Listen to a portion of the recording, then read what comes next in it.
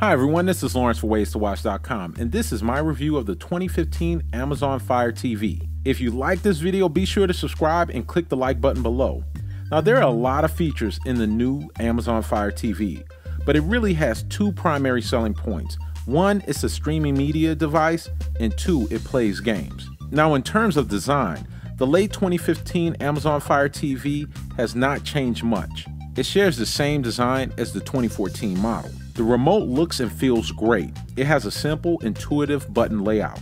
I think most people will quickly learn the layout so that you don't have to look at the remote, but a lot of people are already complaining about how difficult it is to get the back off of the remote to access the battery compartment.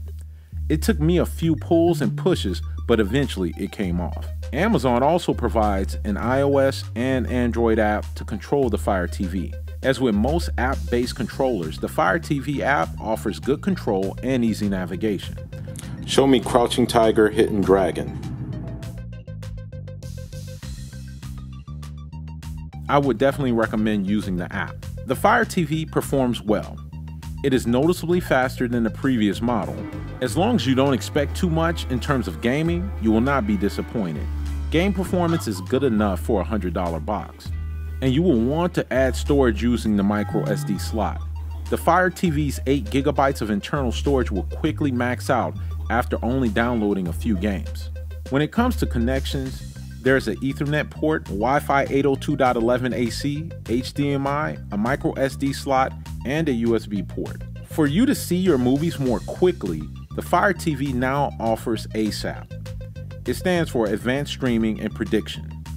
ASAP allows for faster streaming because it anticipates the movies and TV shows you want to watch. This feature only applies to your Prime service. Amazon says it will improve the more you use Prime Video. In my initial experience, ASAP performs fairly well.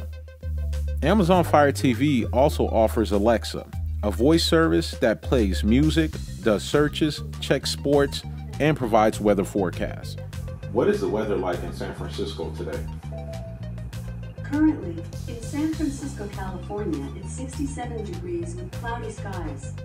For streaming, it is kind of helpful. Alexa only searches Amazon content, and during my test, it was not working consistently. Alexa, show me Will Smith movies. The films that Will Smith is someone that was majorly involved. Show me Tom Cruise movies. It does not come close to the offerings from Google or Apple. Now, if you want to know more about a TV show, a movie, or a scene within a movie, Amazon offers X-Ray. It'll show you more details about the actors, songs, and related information to the movie.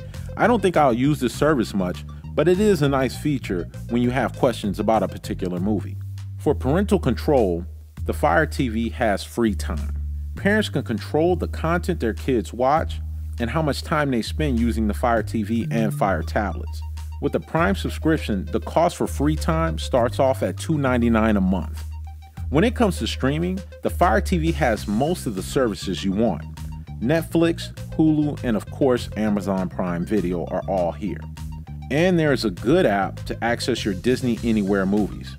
Now, there is no way to access video or music from iTunes or Google Play on the Fire TV.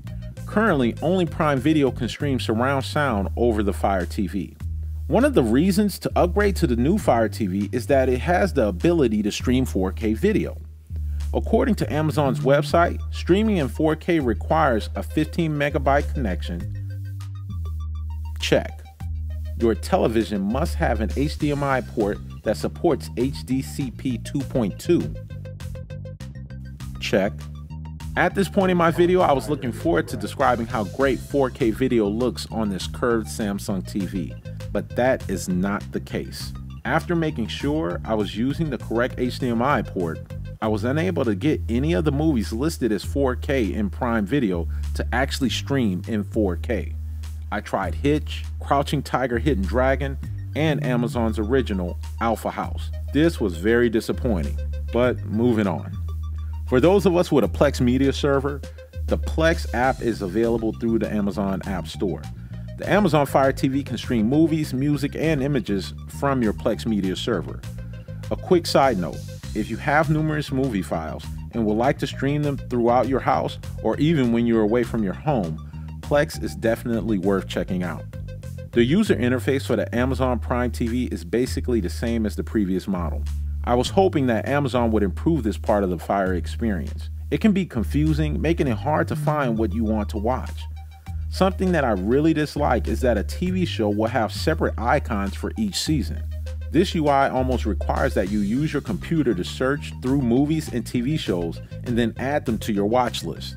Overall, I really dislike how the Amazon Fire TV organizes and displays information. For a $100 streaming box, the Amazon Fire TV gets the job done, but I was expecting more. If you are invested in the Amazon Prime service, the Amazon Fire TV is worth considering. Comparing it to this year's other streaming devices from Apple, Roku, and Google, the Fire TV is below average. If you don't need 4K streaming or care much for gaming, you're better off buying the $40 Fire TV stick. This has been the WaysToWatch.com review of the 2015 Amazon Fire TV. If you like this video, click the like button below, share it, and definitely subscribe to my channel. This is Lawrence for WaysToWatch.com. I'll see you soon.